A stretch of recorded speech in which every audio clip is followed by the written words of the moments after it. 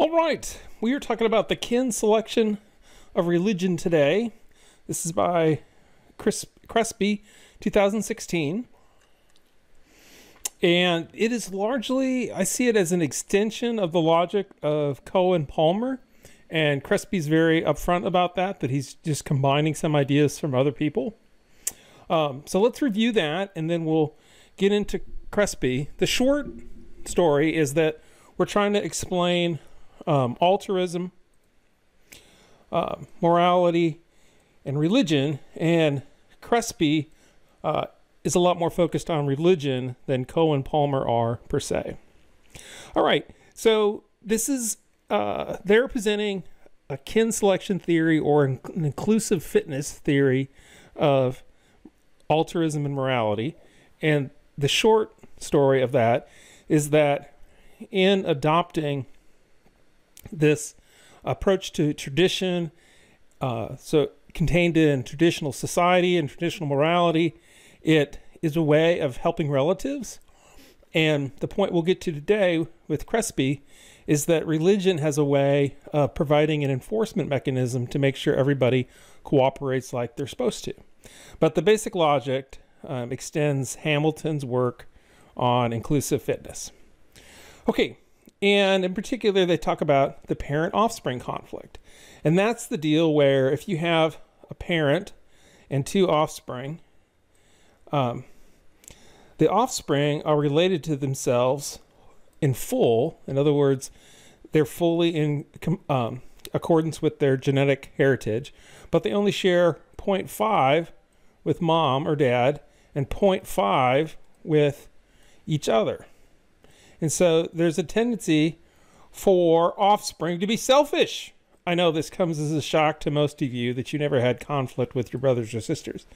But the way parents respond to this conflict is they try to get the youngins, the offspring, to cooperate more than it is naturally in the offspring's interest to cooperate.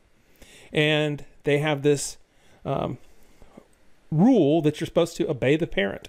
And they have all these ways to get you to obey the parent by telling these stories about what happened to kids who didn't obey their parents. See Hansel and Gretel, etc., etc. And then it gets ramped up when it becomes a program, when obeying parents is extended backwards, that there are these people that were elders and these people died and they became ancestors, and the ancestors are the ones that understand everything. And so you get this meta manipulation where you get this self-propagating program set up where you're supposed to obey parents and then obey ancestors, and you're supposed to teach your children to obey the ancestors and to never question the ancestors. So you have this mechanism that's perpetuating obedience that is going back here and addressing the parent-offspring conflict and getting more cooperation than you would by pure genetic relatedness coefficients by themselves. All right. And then, so if you want to know what are the themes that come up in traditional morality, the things that get specified, it's all stuff, it tends to be these things, and all these, this should make sense, tie back into reproductive fitness. So the importance of motherhood, regulations around mate choice in marriage. So for example, it's likely they want you to marry people, they're going to keep you within the kin network. Respect for ancestors and elders. Don't talk back, and moreover, don't reject the religion of your elders. And then specifying this altruism towards kin, and especially distant kin, so you can have a kin network with some depth. All right, so in all this, I just have a reminder here. It's lots of moving parts and whatnot, but the key thing is that traditional morality, this idea that you should obey your parents and be a good boy or a good girl, that's a strategy for reproductive fitness. It's not just a way we do things. It's a strategy. Okay, so Crespi comes along and wants to extend this framework to religion. So I'm going to run through a few of his points here, and then we'll go into some more detail on some of his other points. So one of the key things that Crespi suggests is that parents don't want their genes interfering with each other. They don't want different copies of their genes interfering. So if you think about the lineage, which is represented over here, what they're trying to do is say that so each parent is going to have offspring, and those offspring are going to have offspring, and those offspring are going to have offspring. Well, there's copies of the ancestors' genetic material here. But let's say if the blue side here goes to war with the blue side here, or this yellow group aligns with some other group against these different lineages, these sublineages, there's going to be conflict, and those genes are going to be competing. What would work a lot better from the ancestors' point of view if these descendants recognize this common ancestor, and all these folks try to get along so that each one helps the other, so that they together can maximize the genetic fitness of the ancestor. So their ancestors want everybody to play on the same team, and religion's going to help them do that. Okay, so Crespi is also saying that there's this between group competition that occurs, and that could be warfare, or it could be implicit competition for territory or whatnot. But that is going to select for within group unity and cooperation. In other words, those groups that can cooperate better internally, they're going to get along better, and they're going to outcompete other groups. Now, the dark side of this is the other groups may not even be recognized as humans. They might be treated like a different species. So what you have here, and this is just a fascinating way of expressing this, that the idea of worshiping ancestors, what it does, it takes the fundamental relationship between parent and child and transposes that onto the religious plane. So evolution is always recycling what it already has. It can only build on what it has. So the upshot of this is, if you want to understand religion and politics, you need to understand the power difference and the relationship between parent and child. Okay, so religion, another way of thinking about it, is that it's a cultural survival vehicle. It's a way that ensures that that culture can survive. Not just the individuals can survive, but that collective as a whole can survive. And Crespi also points to totemism as one of the basic religious structures you'll see around the world. And so to simplify that, you're talking about, it's a shared lineage, the idea that we're all kin and we come from a shared ancestor, and it gets represented symbolically. So with your totem pole, tells a story of your clan or your lineage, and there's an animal symbol that represents it. But we see symbols representing lineages all over. Or, so you go to Winthrop and you're going to become a Winthrop Eagle, and that's going to be part of your heritage. You always refer back to that. Back in the day, families had crests that were like their shield and their family symbol and whatnot. So we are very used to using symbols to represent groups of kin or pseudo-kin. Okay, so going to dig into some of Crespi's points in a little more detail. This is just an overview of those that we'll go into. The idea here, just to hit these quickly, is that religion builds on pre-existing structures. It takes advantages of previous evolutionary adaptations. It's intimately tied into kinship. And what you have from this is the idea that, so we have the idea of we're going to respect our elders, and then that eventually transmutates into appreciation for the supernatural. Religion is supercharging cooperation. It aids intergroup competition, and there's also resistance to it. The kids fight back. Okay, so one key point is that religion builds on pre-existing capacities. So psychology is very interested in a lot of these capacities because these are all evolved pieces of psychology. So this idea that we can all focus on the same thing, this empathetic connection we have, these mirror neurons that enable enduring social relationships. You can't have ancestor worship until you can have mother-child bonding and family bonding. This idea of theory of mind, and that's where, because I have a mind, I assume that there's other minds out there, and I can imagine that there's this thing called God or ancestors that are continuing to exist and having an influence, just like, and have a mind just like I have a mind. You can infer the purpose of events and use imagination to do that. And there's a process of social learning. You don't have to experience something yourself. You can be told about the ancestors and learn that way. And then language. We have to be able to talk about and flesh out the image of the supernatural before we can believe in it. Okay. Number 2, kinship is intimately tied up with our conception of the good. So another way of saying that is it's hard for us even to consider what the good is without considering kinship. And so this is from another source, but Fisk talks about this, and this is just amazing, the number of words that go back to this root gen. And, you know, sometimes when things get passed down, there's slight changes, so you go from gen to ken. But gen is the root where you get kind, kindness, and kin. So if you think about it, our conception of a kind person, that's somebody that we share kinship with. Or the kind of a person somebody is, whether they are kind or not, that's all goes back to a kinship view of the world. And then you have all these other things that come along: generous, generative, gentle, genuine, nation, native. All these are tied back into the same cognate of that root. And what it's saying, this is just a beautiful way he says this. So the essence of communal sharing is a relationship based on duties and sentiments generating kindness and generosity among people conceived to be of the same kind. So it's beautiful in one sense. It's also a little scary in the other sense, in that it's suggesting that the idea of universal love is not really what we're built for, or at least it's not where we come from.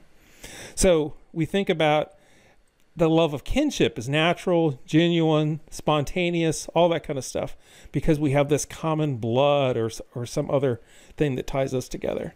So this suggestion of that is that the idea that God growing out of this is going to tend to be one based on kinship, because you got all this other values tied to it. And it also suggests that God might be a bit parochial. So in other words, interested in our certain kin network and maybe takes our side versus the gods of other people. Remember, Crespi sees this as religion as enabling between group competition. Okay, and this is a fascinating kind of perspective. This isn't in your reading, but I pulled it from another Crespi reading where he's citing this other guy, this other evolutionist. But this is working through just the kind of doing the math, how you go from elder respect to supernatural powers. Okay, so this guy's saying, I suggest the crucial step was just this subtle psychological slide. So instead of saying grandfather would have wanted you to do this, we say grandfather wants you to do this. So imagining that that person's still alive. So if, for example, it's not hard to think about people that go to the grave of a loved one and talk to them. And in their daily life, they are so used to talking to that person that they continue to talk to them even though they're dead. So he's suggesting that it's not a huge stretch to see how that could come about.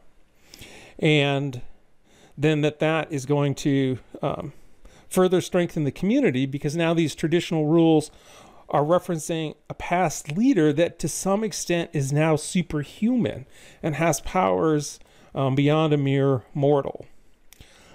So this is maybe a silly example of this, but in Star Wars, when Ben Kenobi tells Darth Vader, "You strike me down, I'll become more powerful than you can imagine," that has happened back into this idea that, you know, leaders move on and become forces after they die.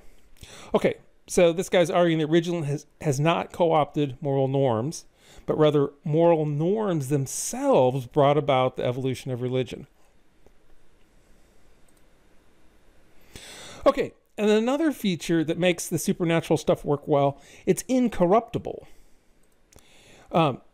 So you might strive to have different kinds of laws about what's right and what's wrong. But the mere possibility that they can be corrupted, that somebody can enforce a law because it's to their advantage, right? Or they're going to enforce a law that favors their side of the family or whatever.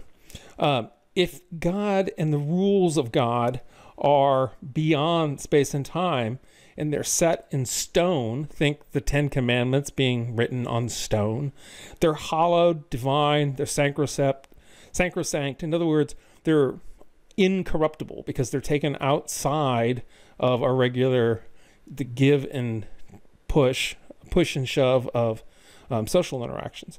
So that's another way in which that supernaturalism makes these rules for cooperation even more potent. All right, so going on that theme there, religion supercharges cooperation. So if you stop and think about it, why is cooperation based on religion so powerful? Well, in the most simple terms, what Crespi is saying is you're combining morality with the supernatural. So if morality is you're supposed to obey your parents and take care of kin, remember that's the kind of foundation of morality. How do you get it so people don't cheat, so that you can actually help each other, so you don't have free riding loafers? Well, think about it. If it's supernatural, you can't question. If you come along and question the roots of morality, you're impugning the whole group's identity. Back in the day, if you were a Protestant, say, in the early days of the Protestant Revolution, you could be burned at the stake for heresy. You can't reject these truths without rejecting the very community that you come from. You can't evade. So God is omnipotent, omniscient, omnipresent. A supernatural force can always look into your heart and know what's in your heart. So there's no way to get away from stuff. The enforcement is very low cost. People have to police themselves via conscience. And remember, Crespi and others are accepting the argument that conscience largely comes out of that parent-offspring conflict. And conscience is the instilled voice of the parent.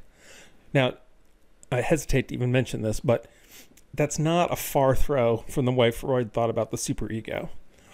So Freud wasn't entirely crazy. But that conscience is kind of this foreign thing that gets woven into the depths of your brain that keeps you with the program.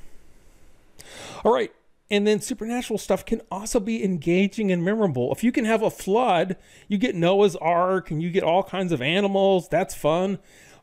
If you have people getting raised from the dead, there's all kinds of great stories. Think about the conquest stories in the Old Testament, or the miracles of Jesus, or what have you. Or I think about, some of the multi-limbed deities of Hinduism. There's a lot of stuff you can do with your imagination there. And then the divine is also very flexible. So I often think about like people that believe in a certain thing is supposed to happen on a certain date and it doesn't happen. And a lot of people just double down on that belief. So if you look in the Old Testament, God's supposed to protect his people. Well, what if the people get defeated? Well, then they reinterpret that and they say, well, that's God's punishing us. We must have not been good enough. And this is the reason God let us lose. So these are some reasons why that cooperation is so effective. The cooperation induced by religion. Okay, and then religion also aids in intergroup competition. So God is often the power that looks over a certain group.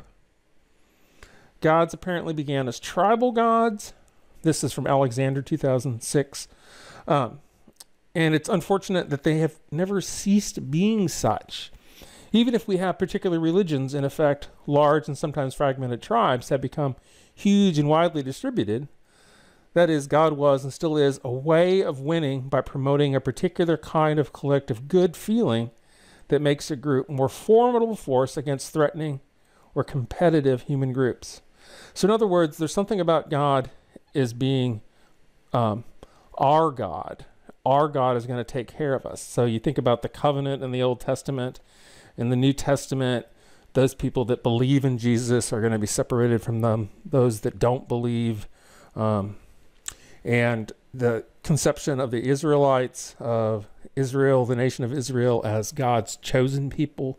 So a lot of the roots of religion are, since they're in kinship networks, they're necessarily parochial or limited to that group, which can obviously cause some problems because you're going to have different conceptions of God button heads with each other.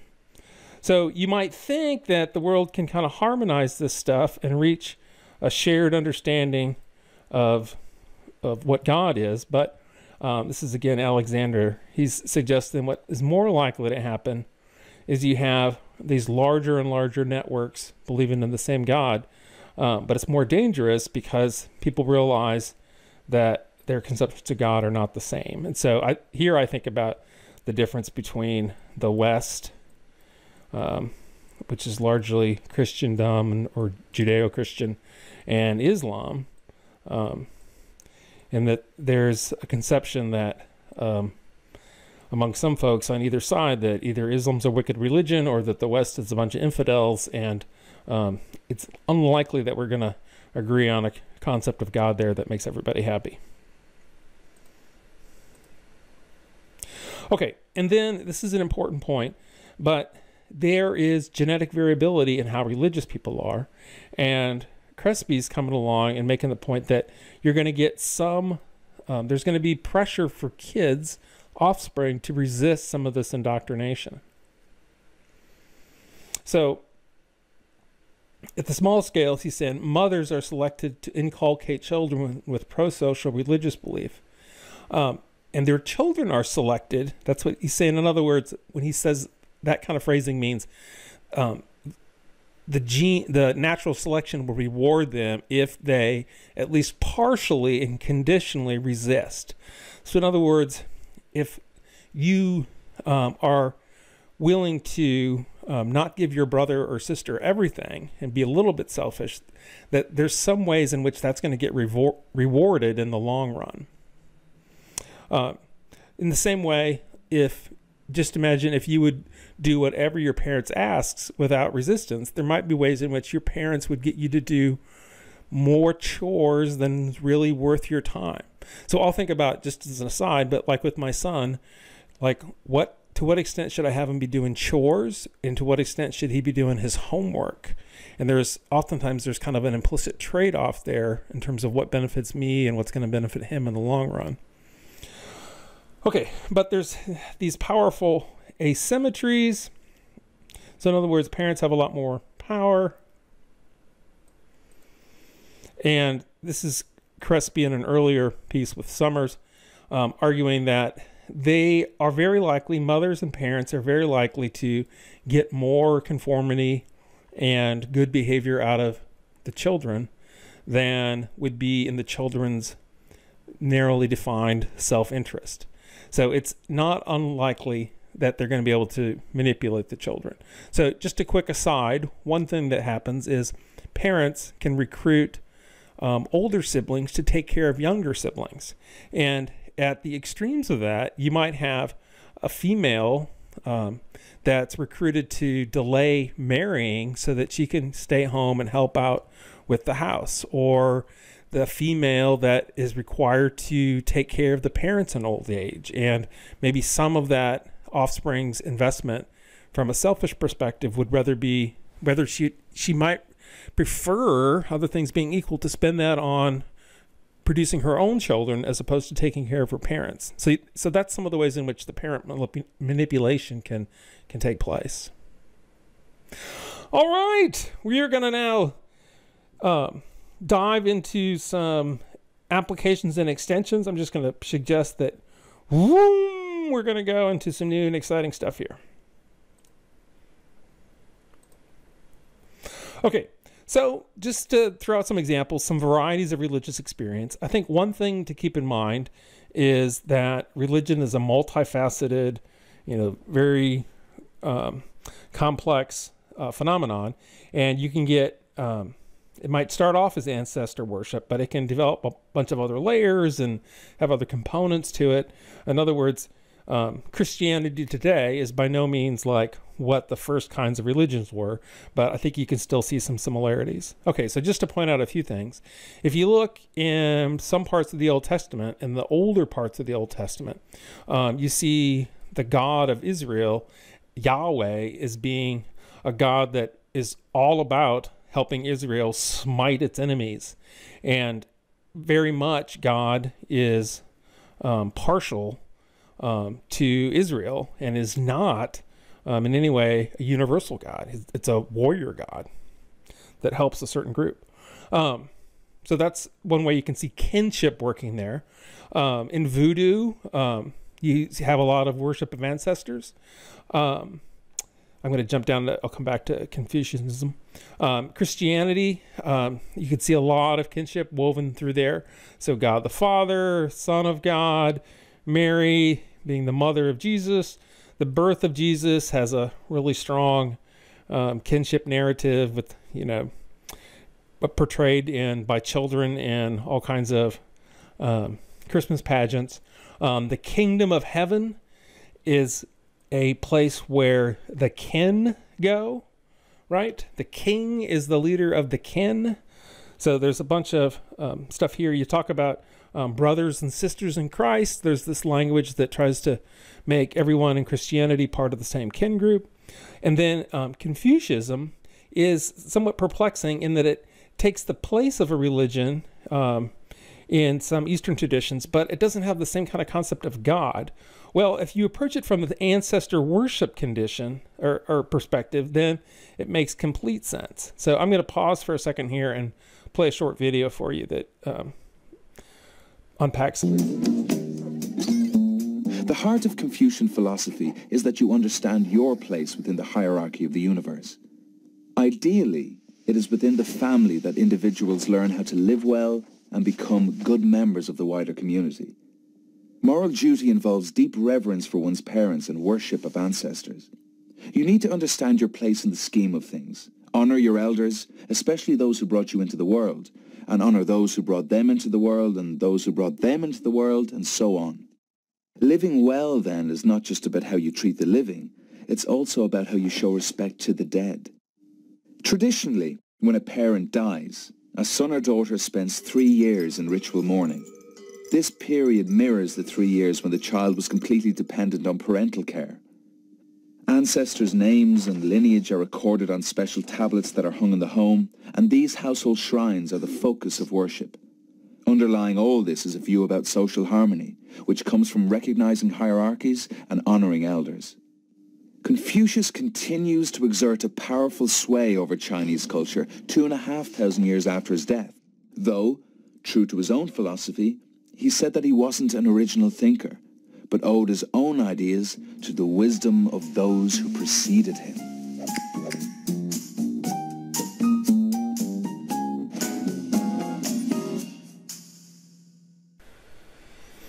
Okay, so you can see from Crespi's perspective how Confucianism would easily fit within his understanding of religion because it's about worshiping ancestors and the goal is social harmony, and you can see how that fits with his understanding of it being a device to promote cooperation. All right, you could also look at Judaism. Judaism is an older religion, right? Relative to, say, Christianity and Islam. It's more, I think you could make the argument that it's consequently more tied to a certain kind of sense of kinship. In other words, Judaism is a religious practice that's also, but it's also an ethnicity.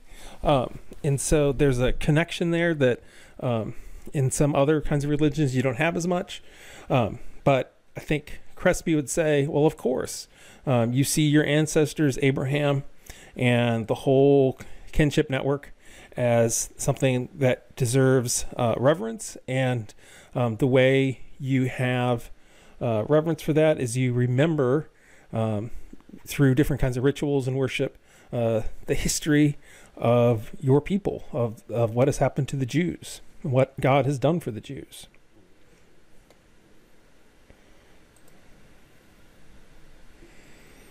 All right, and then just to make clear, the glue that makes this work, and Crespi doesn't talk about this a whole lot, but its ritual is kind of how religious principles hit the ground.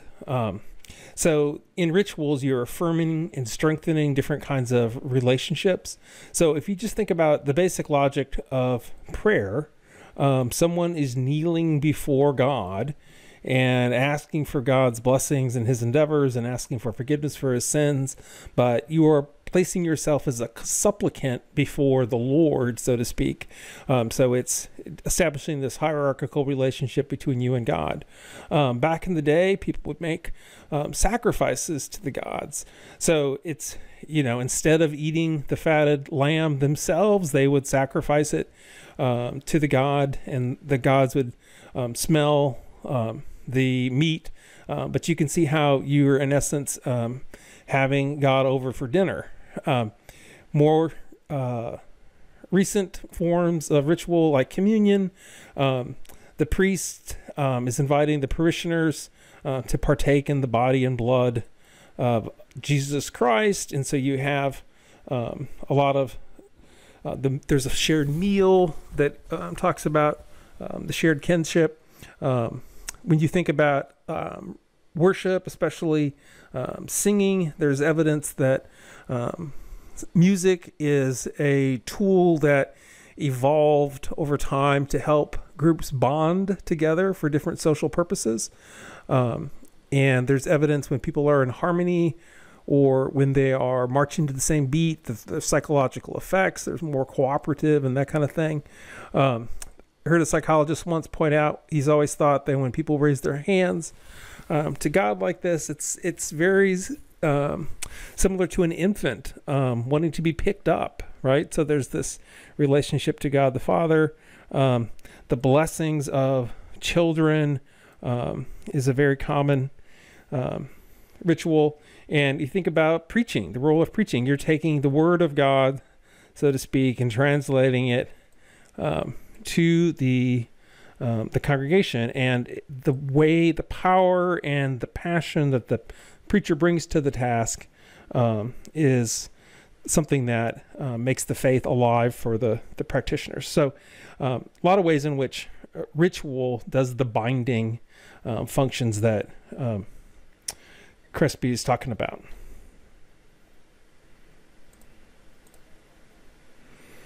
Okay. And then we're going to move on and talk about some empirical support for the stuff that Crespi is talking about. So Crespi's paper obviously is very theoretical, but when you look at the psych literature, there's a wide range of things that that line up with that, and in my mind offer strong evidence that he's on the right track. Okay, so we'll talk about empirical research on the values and morals of religious people. We'll see if that fits. I'll just point out that when political scientists are trying to measure authoritarianism, they use this measure that's very focused on people's child-rearing values. So that's an interesting parallel. There's genetic research on different kinds of ideologies, namely authoritarianism, conservatism, and religiousness. And there's evidence that they all fit and are all subsets or reflections of one common underlying moral traditionalism. And there's also patterns of prejudice that fit with Crespi's understanding of religion as a tribal or a kinship, a parochial kind of strategy. Okay. So if you're looking at the values of religious people, this is Schwartz value theory, and the heart kind of the religious outlook would be here with this conformity and tradition, with a good chunk of security and occasionally some benevolence thrown in. And the way the Schwartz model works is if you're high in this thing, then you're going to have positive correlations to the values that are adjacent to it, but you're going to have negative correlations to the things that are across from it. And we'll talk about this a little bit more with the next reading, but if you're high in conformity and tradition, you do not like people that are very focused on individual autonomy, and stimulation. You want them to kind of suppress that individualism and conform to the tradition. And I would also point out that this model has been cross-culturally validated, so there's good reason to believe that people in all kinds of different cultures endorse these, make the same trade-offs among these sets of values as other people. Okay, but the short story here is you should seek tradition and conformity. That's pretty much what Crespi is talking about when he talks about the heart of religion. Okay, so some empirical research. This one's a little older, 2004, looking at a meta-analysis of a bunch of different studies. They found that when you look at what religious people are like, and this is interesting up here, we have both Catholics, Catholic Muslims, and Jews. So it's a little Western, so to speak. But it's interesting that there's a very similar pattern in an endorsement of values. So either Jews, Catholics, or Muslims, there's this strong support for tradition and conformity, a little bit also for security. And then there's negative correlations with self-direction, universalism, and stimulation. So here you can see that's 0, right? So the stuff down here is stuff that they're less, they reject this stuff, and then they endorse this stuff.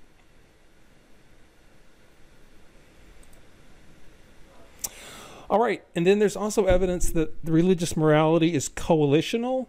So this is a more recent study, 2020. They're looking at 45 different studies that used either Schwartz values theory or moral foundations theory. And moral foundations theory, just a quick snapshot here. Care, fairness, loyalty, respect for authority, and purity are the 5 different domains that identifies. And sure enough, religious people are inclined to endorse loyalty and authority, especially purity, which has to do with sex values and chastity and the like. And then down here, more stuff with Schwartz. Again, we see the tradition and the conformity being high, but not universalism. So they conclude that religiosity is a more restrictive morality. There's this endorsement of social order, self-control, and purity. Care is not a central value of the religious orientation, which fits more the Crespi perspective. It's about duty and conformity. Spirituality, which is correlated but distinct from religiosity. You do see a more extended morality with that. You see more universalism. But the bottom line is religious morality contains some coalitional elements, some us versus them sorts of things. All right, and then another point here is that if you look at the political science literature, one of the key measures of authoritarianism is just looking at people's beliefs about child rearing. And there's other measures, but this one has the advantage of being unobtrusive, and it's not really about anything political. So it's nice because then you can see if it does predict some political values and not have any conflation of the two. So respondents are given choices. There's 4 different sets of choices they have to make. And I've outlined here in green the ones that would give them a point towards being more authoritarian. So the respect for elders, obedience, good manners, and well-behaved are the ideals for children. So the takeaway here is that this is an independent group that is seeing obedience of children as being kind of the core function of authoritarianism, which is closely related to that religiosity view that Crespi is talking about. And so just they weren't drawing on any of that literature. So this is another group coming at a very similar kind of topic and reaching a similar kind of conclusion. And then there's also some genetic research that does something similar. So these researchers were looking at these 3 things: authoritarianism, conservatism, and religiousness. And they want to see if they're all part of the same thing or if they're all three distinct things. And they're testing a model where they're all reflecting this one thing, which is this traditional moral values. And the conclusion they reach is that all of those three different things all hinge back to obedience to traditional authority. So there's differences between conservatism and religiousness and authoritarianism, but from a genetic perspective, they're pretty closely linked in that there's this one underlying trait that explains 44% of the variance, so almost half. So the key takeaway here is this fits well with Crespi in that you're saying obedience is kind of the chief core value that's holding this kind of worldview, that kind of strategy together. All right, and then also a little bit of the dark side is and I just have one study here, but there's a number of studies that point out that religion tends to increase prejudice. So what they do here is they prime people either to think, either have a religious prime or a neutral prime, and then they get this reaction to different kinds of groups. I think it was atheists, Muslims, and gay men, and this one is Muslims. But you can see here there's more negative reaction to Muslims when you get the religious prime versus a neutral prime. So their takeaway here is it's not just in-group favoritism. It's not just that religious people, when you prime them to think religiously, are more inclined to be cooperative with their group. There's also this out-group derogation, groups that violate the standards of that moral group or practice a different religion or anything like that, that there's a bias against those. So again, there's this evidence that religion is performing that coalitional function that Crespi is talking about. In other words, it's an us versus them. It's strengthening this group so it can compete better with other groups.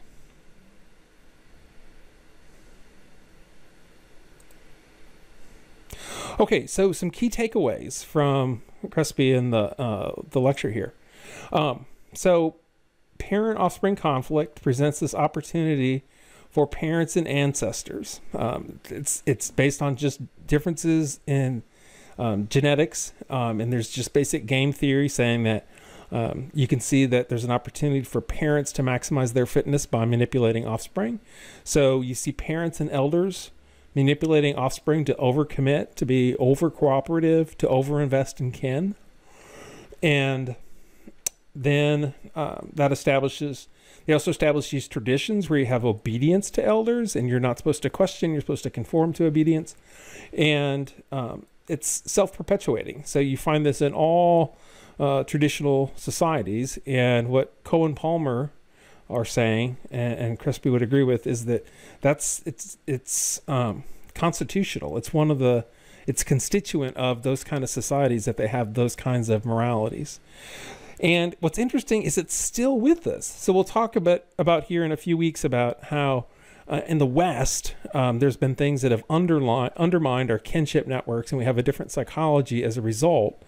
But you still see a good amount of authoritarianism, a good amount of social conservatism, and different kinds of things that are expressed, and respect for traditions. There's a certain valorization of the founding fathers and the Constitution that go beyond just those things in terms of functional elements in our society.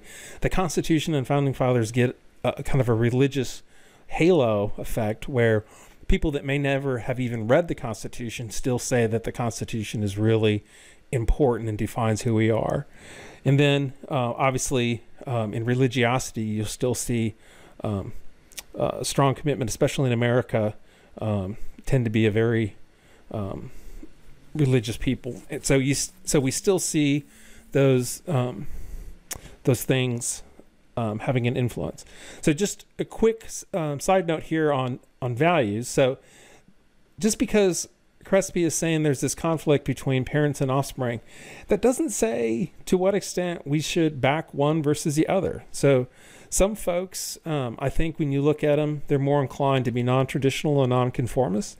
And there's other folks that the way they were brought up and the way they still live is they're fairly traditional and they're fairly happy with the values that their parents instilled in them and all that. So I would say, you can look at it. There's a distribution of values where people are more traditional or less traditional. And I and no other evolutionist would say where on here is the appropriate place to be. But that because of this underlying tension, there's going to be some of that variability. And then obviously once you're talking about like some of the things that makes religion work well for increasing cooperation, that's not really stating a position on the value of religion today in terms of how it's practiced. So I'll just point out, I think there's a huge range between the kind of religion that led to the Ku Klux Klan, the terrorization of African Americans and other groups. And then on the other side, you have the civil rights movement that was largely supported by and came out of the black church. So there are lots of diversity there, and those are just Christian religion. So not to say that the door is closed on the ultimate contribution of religion in society. There's other ways, other things we need to consider before we can pass judgment on that. All right, I hope you enjoyed, and I will see you back here next time. Thank you.